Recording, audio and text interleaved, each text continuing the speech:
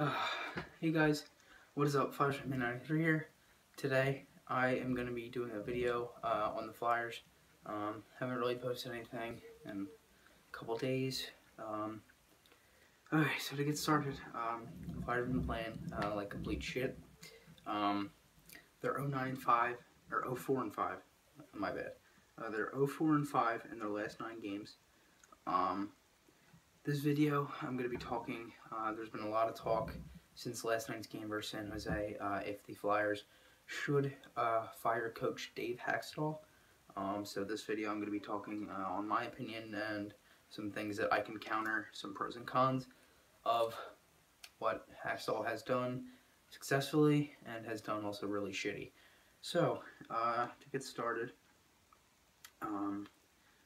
today, I don't know if it was today or yesterday, but Hakstol said this on Dave Hakstol.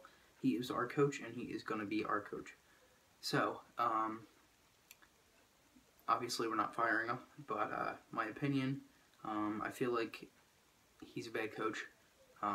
There's some plays that he does, some plays that he makes, some challenges that he makes that are real bad. That one against Nashville this year, that was bad. The one against Pittsburgh, I could see, but you never know. It depends on what he was saying. I didn't really think it was the point to challenge it, but at least we didn't get a penalty, because the penalty is only if it's an offside call. But some good things that have happened with him. The first year we made the playoffs with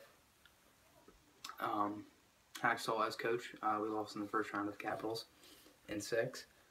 But yeah, I don't really think we should have Hakstol anymore. I feel like we need to move away from him. Personally, I like Hakstol. I just think he makes some dumb calls, and I think it's hurt us in the past. Yeah, so that is my opinion on this. I'm hoping you guys could agree, maybe not. Let me know in the comments below if you agree, disagree, whatever your thoughts are. But anyway, thank you guys for watching, and let's go Flyers.